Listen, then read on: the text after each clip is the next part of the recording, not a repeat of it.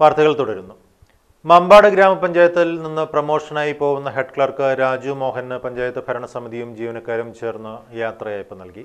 Standing committee ചെയർമാൻമാരായ Punnappala Raziya TP Umaimath, മെമ്പർമാരായ VT Nasar, MT Ahmed, Shifna Najeeb, C ബാലൻ, ബുഷ്ര പാലാടൻ, സ്റ്റാഫ്മാരായ രാമചന്ദ്രൻ, ബാബു, ഗണേഷ്, ഉമുൽ ഖൈർ, പൊതുപ്രവർത്തകരായ Nishad, Sakeena, secretary Rahiyan Begum, Raju Mohan തുടങ്ങിയവർ സംസാരിച്ചു. ഭരണസമിതി അംഗങ്ങളും ജീവനക്കാരും ചേർന്ന് മൊമെന്റോയും നൽകി. വടവറം GMLP സ്കൂളിലെ കുട്ടികളും അധ്യാപകരും PTA ഭാരവാഹികളും മമ്പാട് പുളിക്കലോട് ബഥാനിയ സ്പെഷ്യൽ സ്കൂൾ സന്ദർശിച്ചു. മമ്പാട് വടവറം GMLP സ്കൂളിൽ നിന്ന് സമാഹരിച്ച ധനസഹായം ബഥാനിയ സ്കൂളിലെ കുട്ടികൾക്ക് കൈമാറി. ചടങ്ങിൽ കുട്ടികളുടെ കലാപരിപാടികൾക്കൊപ്പം പലഹാര വിതരണവും നടത്തി. പരിപാടിക്ക് വടവറം GMLP സ്കൂളിലെ PTA പ്രസിഡന്റ് ഫിറോസ്, സ്കൂളിലെ മറ്റ് അധ്യാപകരും പരിപാടിക്ക് നേതൃത്വം നൽകി. ബഥാനിയ സ്കൂൾ പ്രിൻസിപ്പൽ അക്ഷയ സിസ്റ്റർ നന്ദി പറഞ്ഞു. കാട്ടാനശല്യം രൂക്ഷമാകുന്നു. വൈദ്യുതി വേലി യാഥാർത്ഥ്യമാകാൻ മാസങ്ങൾ പിടിക്കും. കൃഷിയിടങ്ങളിൽ കാട്ടാനകളുടെ വിളയാട്ടം. ഏറനാട് മണ്ഡലത്തിലെ മലയോര മേഖലകൾ കാട്ടാന ഭീതിയിലാണ്. രാപ്പകൽ വ്യത്യാസമില്ലാതെയാണ് കാട്ടാനകൾ ജനവാസ കേന്ദ്രങ്ങളിലേക്ക് ഇറങ്ങുന്നത്. പടക്കങ്ങൾ പൊട്ടിച്ചിട്ടും മടങ്ങിപ്പോകാതെയാണ് ഇവ കൃഷിയിടങ്ങളിൽ നിൽക്കുന്നത്. ഏറനാട് മണ്ഡലത്തിലെ ഊർങ്ങാട്ടിരി, ചാലിയാർ പഞ്ചായത്തുകളിലെ മലയോര മേഖലകളിലാണ് കാട്ടാനകളുടെ വിളയാട്ടം. ഈ പഞ്ചായത്തുകളിൽ 33.5 കിലോമീറ്റർ ദൂരത്തിൽ 70 ലക്ഷം രൂപ ചെലവഴിച്ച് വൈദ്യുതി വേലി നിർമ്മിക്കാൻ ധാരണയായിട്ടുണ്ട്. എന്നാൽ വൈദ്യുതി വേലി പൂർത്തീകരിക്കാൻ കുറഞ്ഞത് 3 മാസം പിടിക്കും.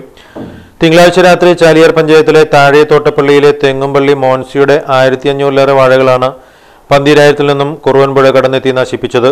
ആനയുടെ ശല്യം കാരണം ഭയങ്കര ജീവിക്കാനും കൃഷിയൊക്കെ നശിപ്പിച്ചുകൊണ്ടിരിക്കുന്നത് ഭയങ്കര പ്രശ്നമാണ്. ആനശല്യമാണ് ഏറ്റവും വലിയ പ്രശ്നം. എന്താ പ്രധാനമായിട്ട് നഷ്ടപ്പെട്ടത്? എൻ്റെ 1500 വാഴ ഞാൻ വെച്ചതായിരുന്നു. ലോൺ എടുത്താണ് വെച്ചത്. അതിൽ 10,900 വാഴയുടെ അടുത്ത് മുഴുവൻ ആന നശിപ്പിച്ചു. എല്ലാം കൊലച്ച് പകുതി മൂപ്പായതാണ്. എങ്ങനെ വാഴയൊക്കെ കടമെടുത്താണോ അതെയോ സാമ്പത്തിക സ്ഥിതിയൊക്കെ എങ്ങനെ? സാമ്പത്തിക സ്ഥിതി ലോൺ എടുത്ത് വെച്ചത്. എങ്ങനെ അടയ്ക്കും? ഇങ്ങനെ അടയ്ക്കണമെങ്കിൽ അടുത്ത ബാങ്ക് ലോൺ വേറെ എടുക്കേണ്ടി വരും. അത് അടയ്ക്കണം. ബാങ്കിൽ നിന്നും വായ്പ എടുത്തു വെച്ച വാഴകളാണ് കുലച്ച് വിളവെടുപ്പിനായിക്കൊണ്ടിരിക്കെ നശിച്ചത്. രാത്രി 3 മണിവരെ പടക്കം പൊട്ടിച്ച് ആനകളെ തുരത്താൻ ശ്രമിച്ചിരുന്നു.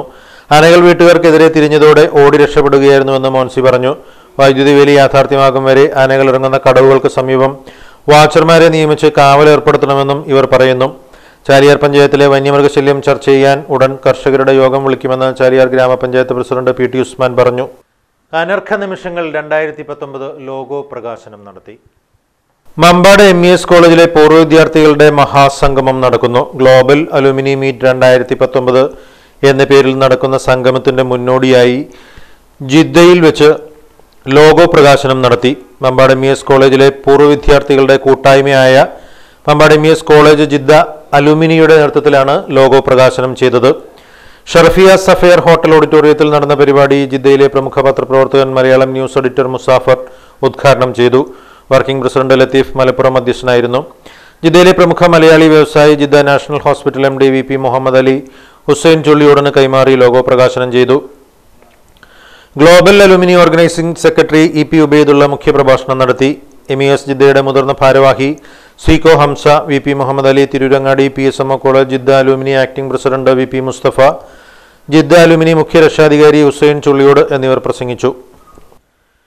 മതിൽമൂല കോളനിയിലെ നിലവിലുള്ള കുടുംബങ്ങൾക്ക് സ്ഥലം വാങ്ങി വീട് വയ്ക്കാൻ 3.60 കോടി രൂപ സർക്കാർ അനുവദിച്ചു. കണ്ണങ്കുണ്ട് ട്രൈബൽ കോളേജിന് 6 കോടി രൂപ നൽകും. കഴിഞ്ഞ പ്രളയത്തിൽ സമ്പൂർണ്ണ നാശം വിതച്ച ചാലിയാർ പഞ്ചായത്തിലെ മതിലുമൂല കോളനിയിലാണ് അവശേഷിക്കുന്ന 36 കുടുംബങ്ങൾക്ക് സ്ഥലം വാങ്ങി വീട് വയ്ക്കാൻ ഓരോ കുടുംബത്തിനും 10 ലക്ഷം രൂപ പ്രകാരം 3.60 കോടി രൂപ അനുവദിച്ചുകൊണ്ടുള്ള സർക്കാരിന്റെ ഉത്തരവ് ലഭിച്ചതെന്ന് ഗ്രാമപഞ്ചായത്ത് പ്രസിഡന്റ് PT ഉസ്മാൻ പറഞ്ഞു. 36 കുടുംബങ്ങൾക്ക് 10 ലക്ഷം വെച്ച് 3.60 ലക്ഷം. പിന്നെ നമ്മള് പട്ടികജാതി 10 കുടുംബങ്ങളുണ്ടല്ലോ, അവര് നമ്മളെ ഈ ജവഹർ കോളനിയിൽ സ്ഥലം കൊടുത്ത അവർക്ക് 4 ലക്ഷം വീതം പാസ്സായില്ല. 10 കുടുംബങ്ങൾക്ക് 4 ലക്ഷം വീതം.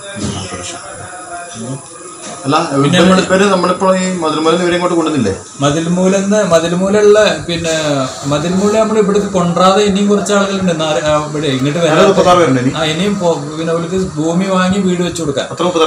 അതായത് പട്ടിക വർഗക്കാരെ മാത്രമേ നമ്മളിവിടെ കൊണ്ടുവന്നുള്ളൂ. പിന്നെ അതിൽ പട്ടികജാതി ജനറൽ ആളുകളുണ്ടല്ലോ, അവർക്കാണ് ഈ പൈസ. അവർക്കാണ് പട്ടികജാതി ജനറലും ഉണ്ട്.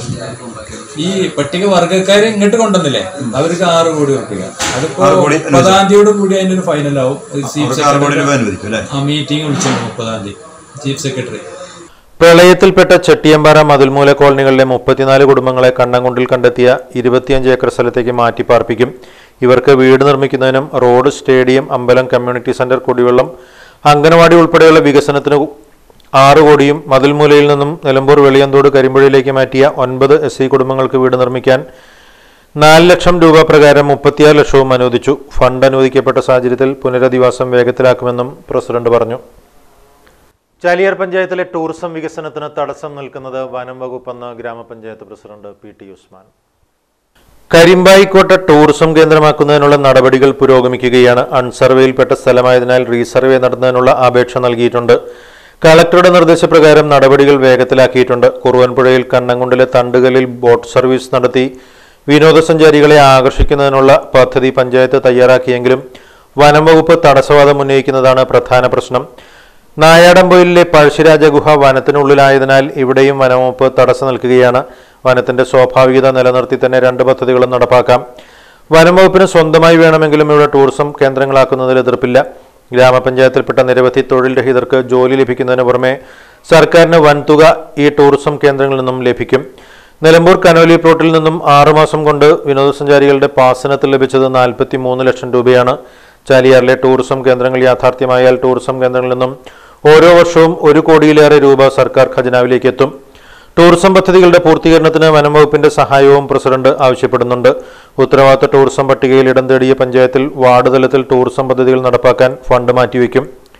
കരിമ്പായിക്കോട്ട ടൂറിസം കേന്ദ്രമായി മാറിയാൽ വൻതോതിൽ വിനോദസഞ്ചാരികളെ ആകർഷിക്കാൻ കഴിയുമെന്നും പ്രസിഡന്റ് PT ഉസ്മാൻ പറഞ്ഞു. കുരികേശ് മാത്യുവിന് റാഫിന്റെ ഹൃദ്യമായ യാത്രയയപ്പ്.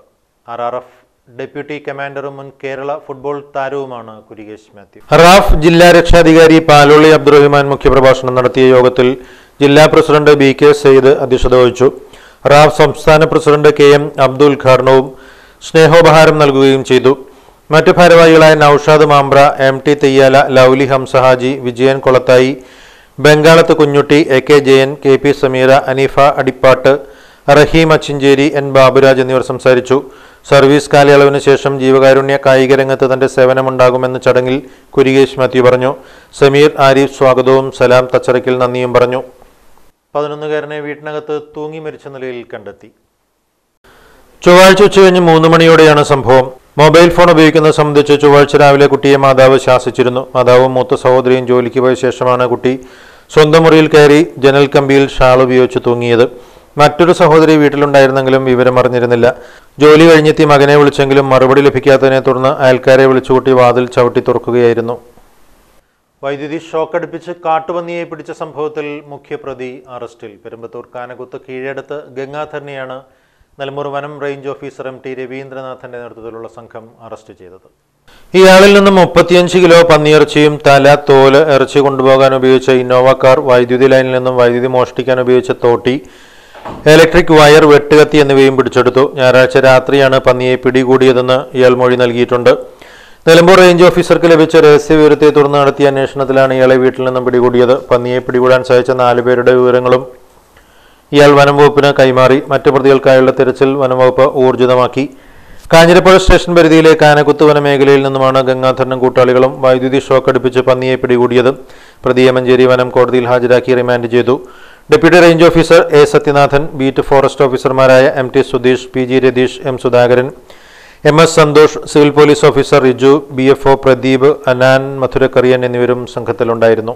സഹപാഠിക്കൊപ്പം ഒരു ദിവസം പദ്ധതിയിൽ GHSS കാവനൂരിൽ 8B ക്ലാസ്സിൽ പഠിക്കുന്ന ഭിന്നശേഷിക്കാരനായ സഹപാഠിക്കൊപ്പം ക്ലാസ്സിലെ കൂട്ടുകാർ അവന്റെ വീട്ടിൽ ഒരുമിച്ചുകൂടി. കാവനൂർ ഹൈസ്കൂളിൽ ചേർത്ത മുഹമ്മദ് തമീം മറ്റു കുട്ടികളെ പോലെ കൃത്യമായി സ്കൂളിൽ വരാൻ സാധിക്കാത്ത കുട്ടിയാണ്. തന്റെ ക്ലാസ്സിലെ കൂട്ടുകാരനെ കാണുന്നതിനും അവരോടൊപ്പം ചെലവഴിക്കുന്നതിനും വേണ്ടിയിട്ടാണ് ക്ലാസ്സിലെ കുട്ടികളെല്ലാം അവരുടെ വീട്ടിലേക്ക് ഒത്തുകൂടിയത്. കുട്ടികൾ സമ്മാനങ്ങൾ നൽകിയും അവനോടൊപ്പം പാട്ടുപാടിയും ചെലവഴിച്ചു. പഠനത്തിന്റെ ഭാഗമായി എല്ലാ കുട്ടികളോടും സ്നേഹവും കരുണയും ഉണ്ടാകണമെന്ന് കുട്ടികളിൽ ബോധ്യപ്പെടുത്തുന്നതിന്റെ ഭാഗമായാണ് സ്കൂളിലെ ഗുൽദാർ ഉറുദു ക്ലബ്ബ് പരിപാടി സംഘടിപ്പിച്ചത്. N Muhammad, Ashraf master, EP Rajeev, K Mujeeb എന്നിവർ നേതൃത്വം നൽകി. പ്രധാന വാർത്തകൾ വീണ്ടും. കനോലി തൂക്കുപാലം അപകടത്തിലെന്ന മുന്നറിയിപ്പ് വനം വകുപ്പ് അവഗണിക്കുന്നു.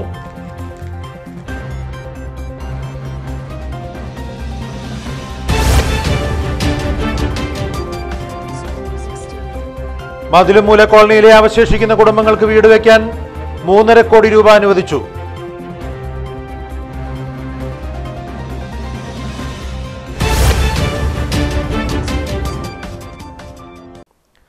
മൊബൈലിന് വിലക്ക്, 11കാരൻ ആത്മഹത്യ ചെയ്തു.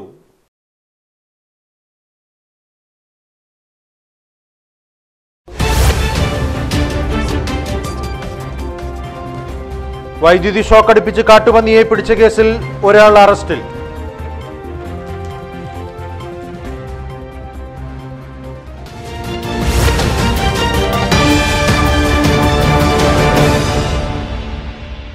ഈ വാർത്താ ബുള്ളറ്റിൻ സമാപിക്കുന്നു. നമസ്കാരം.